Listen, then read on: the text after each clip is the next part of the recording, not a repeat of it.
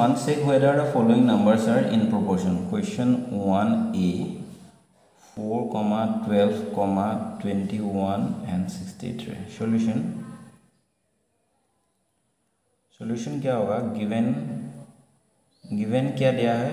4:12 proportion 21:63. अभी इसको हम क्या लिख सकते हैं? 4/12 इक्वल टू 21/63.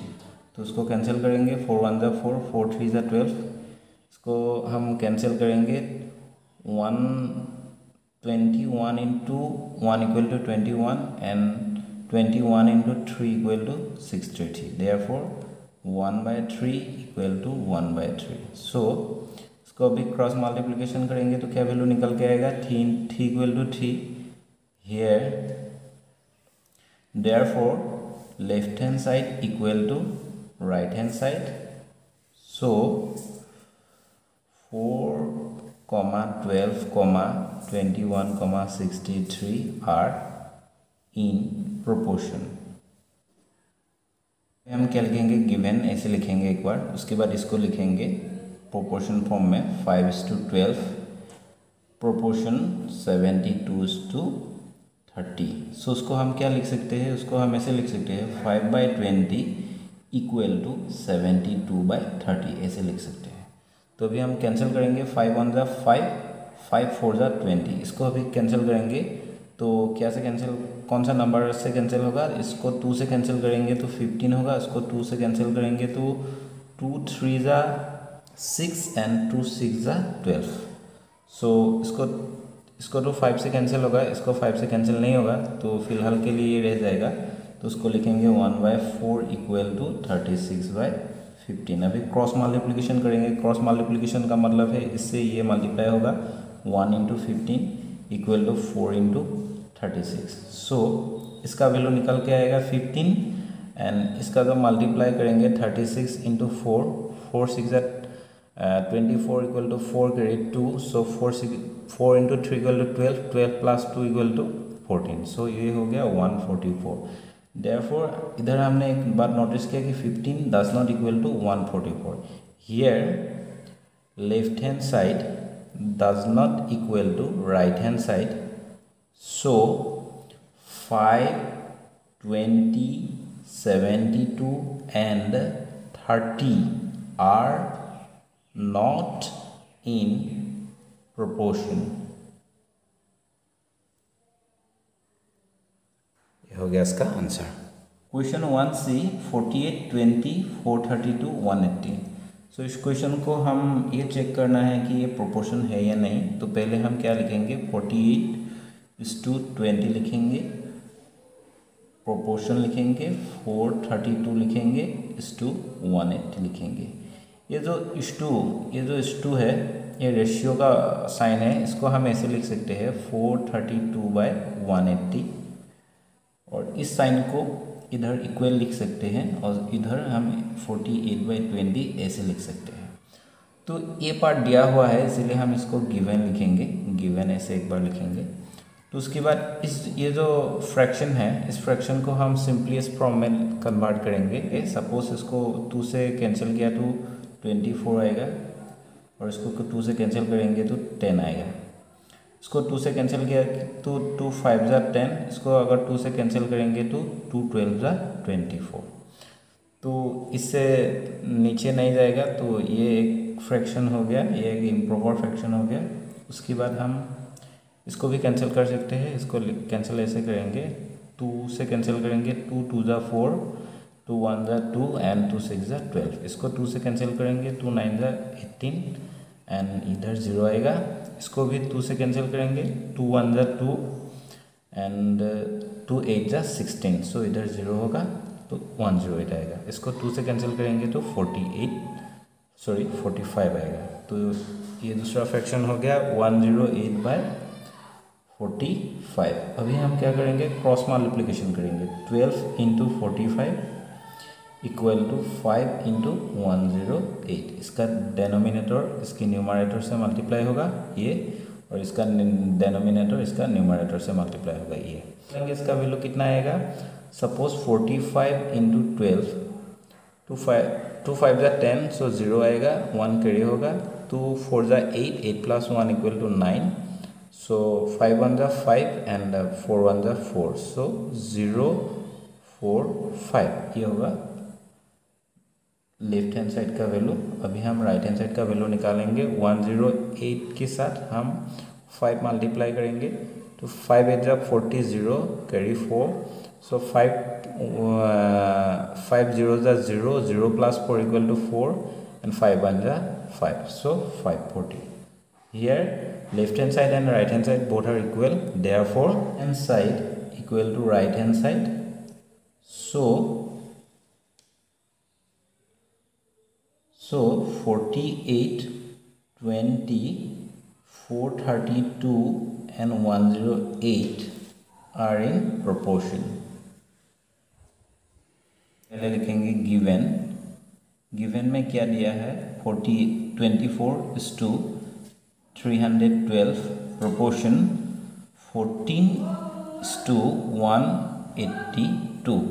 सो उसको हम नेक्स्ट क्या लिखेंगे, 24/312 इक्वल टू 14/182। तो उसको हम अभी सिंपलेस्ट फॉर्म में कन्वर्ट करेंगे। तो उसको अगर हम 2 से 24 को कैंसिल करेंगे तो 2 1 जा 2 एंड 2 2 जा 4, सो उसको 2 से कैंसिल करेंगे तो 2 1 जा 2, 2 5 जा 10 एंड 2 6 जा 12। इसको 2 से कैंसिल करेंगे तो 2 6 जा 12 होगा। इसको 2 से कैंसिल करेंगे तो 2 7 जा 14 होगा। तो एक इधर रहेगा, एक पीछे चला जाएगा 6 के आगे, तो 16 होगा। सो 2 8 जा 16। अभी इसको हम कैंसिल करेंगे, 2 3 जा 6, सो इसको 78 को अगर हम 2 से डिवाइड करें तो 2 3 जा 6, एक इधर रहेगा तो ये आगे चला जाएगा तो 18 हो जाएगा। तो 18 का मतलब क्या आएगा, 2 9 जा 18, मतलब ऐसे भी कर सकते हैं 78/2। सो 2 3 जा 6, 1 इधर रहेगा, 18 होगा। सो 2 9 जा 18, ये हो गया 0। अभी 3 से 3 1 जा 3 एंड 3 से 3 1 जा 3, 3 3 जा 9, 13 हो जाएगा। तो अभी इसको कैंसिल करेंगे, 2 7 जा 14, 2 से इसको कैंसिल करेंगे तो 2 9 जा 18, 2 1 जा 2, 7 1 जा 7 एंड 7 इंटू 13 इक्वल टू 91। सो ये हो गया। लेफ्ट हैंड साइड में क्या आएगा, 1/13 और राइट हैंड साइड में क्या आएगा, 1/13। ऐसे भी हम बोल सकते हैं कि लेफ्ट हैंड साइड का जो ये वैल्यू है 1/13 और राइट हैंड साइड का जो वैल्यू है दोनों सेम है। फिर भी हम एक बार क्रॉस मल्टीप्लिकेशन करेंगे, 1 into 13 equal to 13 and 1 into 13 equal to 13। Therefore left hand side equal to right hand side.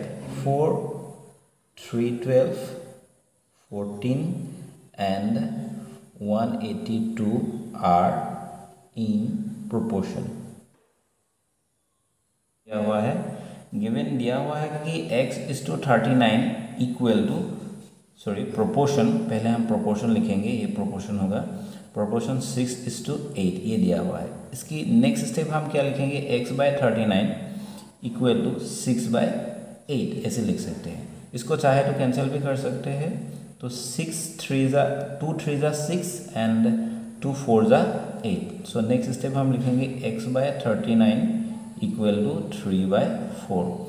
तो नेक्स्ट स्टेप में हम लिखेंगे 4 into x equal to 39 into 3।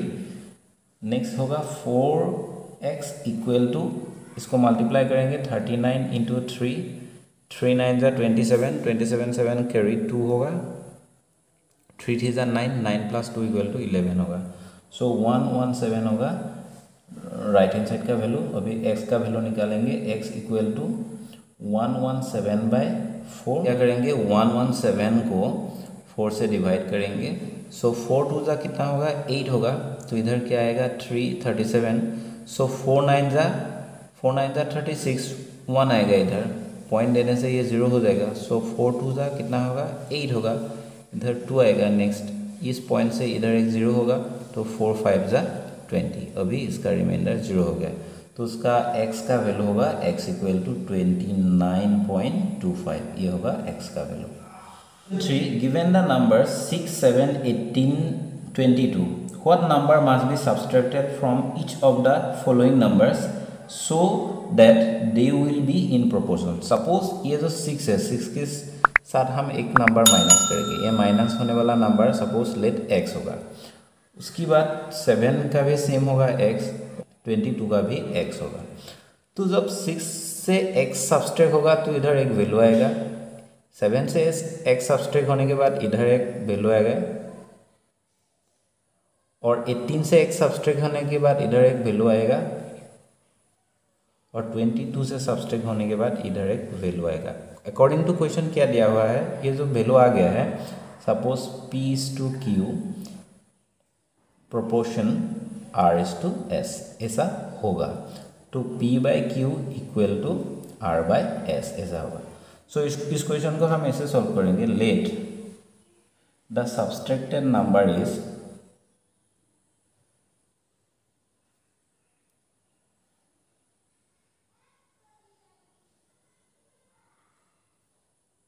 x, therefore 6 minus x, 7 minus x, 22 minus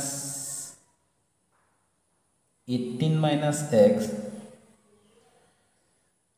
and 22 minus x. According to question, 6 minus x is to 7 minus x proportion 18 minus x is to 22 minus x। अभी क्या करेंगे, अभी इसको हम ऐसे लिखेंगे 6 minus x divided by 7 minus x equal to 18 minus x bye 22 minus x। अभी इसको हम क्रॉस मल्टीप्लिकेशन करेंगे, एक बार के लिए इसका ब्रैकेट लिख लेते हैं।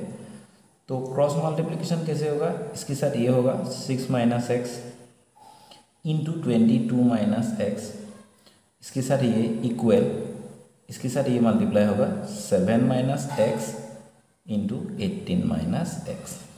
अभी हम इधर ऐसे लिखेंगे, 6 के साथ जब ये मल्टीप्लाई होगा तो कितना होगा, 22 into 6 equal to 6 to the 12 carry 1, 6 to the 12 plus 1 equal to 13, 132। इसके साथ जब ये मल्टीप्लाई होगा वैल्यू आएगा 132, और ये 6 के साथ जब ये x मल्टीप्लाई होगा, 6 पॉजिटिव है और ये निगेटिव है, सो निगेटिव 6x।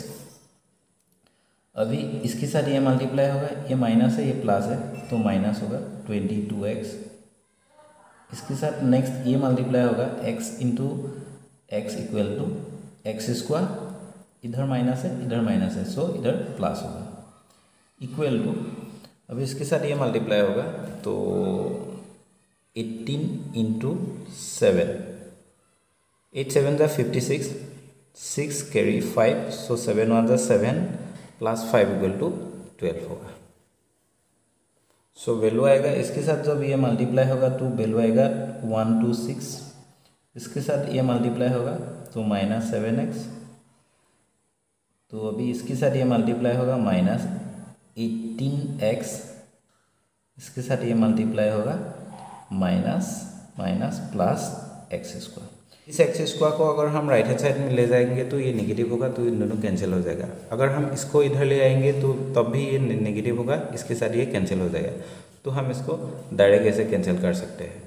अभी क्या होगा, ये minus 6x minus 22x, so minus 6x minus 22x तो कितना होगा 28x होगा, तो उसको लिख लेते हैं एक बार 28x। तो ये जो इक्वेशन है, इक्वेशन की इधर कितना है माइनस 7x माइनस 18x, तो इक्वल कितना होगा माइनस 25x, माइनस 25x होगा। ये जो माइनस 25x है ये लेफ्ट हैंड साइड की इधर है, तो ये नेगेटिव में है, इसको अगर हम इस लेफ्ट हैंड इस इक्वल साइन की इधर ले आएंगे तो ये कितना होगा पॉजिटिव 25x होगा। तो ये इक्वेशन हमने इधर लिख दिया। तो अभी क्या हुआ, ये इक्वेशन की राइट हैंड साइड में कितना वैल्यू है 126 है, तो इक्वेशन की लेफ्ट हैंड साइड में कितना है 132 है। इसको अगर हम इस साइड में ले जाएंगे, राइट हैंड साइड में ले जाएंगे, तो ये पॉजिटिव में है तो ये कितना क्या होगा नेगेटिव में होगा 132 होगा। अभी हम सब्सट्रैक्ट करेंगे तो -28 है और +25 है, सो इधर कितना रहेगा -3x होगा। जब हमको सब्सट्रैक्ट करना पड़ेगा तब हम क्या करेंगे, जो स्मॉलर टर्म है उसको नीचे लिखेंगे और ग्रेटर टर्म ऊपर लिखेंगे। उसके बाद सब्सट्रैक्शन करेंगे। सब्सट्रैक्शन करने के बाद जो वैल्यू निकल के आएगा उस वैल्यू हम की पहले जो साइन होगा उस साइन को हम कैसे लिखेंगे, जो ग्रेटर टर्म के आगे जो साइन होगा उस साइन को हम इधर पुट करेंगे। तो ग्रेटर टर्म के आगे में क्या साइन था, नेगेटिव साइन था, तो इधर नेगेटिव होगा तो -6 आएगा। इस नेगेटिव के साथ ये नेगेटिव कैंसिल हो जाएगा तो x का वैल्यू क्या होगा, सो 6/3 होगा। तब इसके साथ ये कैंसिल होगा तो 2 होगा। देयरफॉर x = 2 होगा आंसर।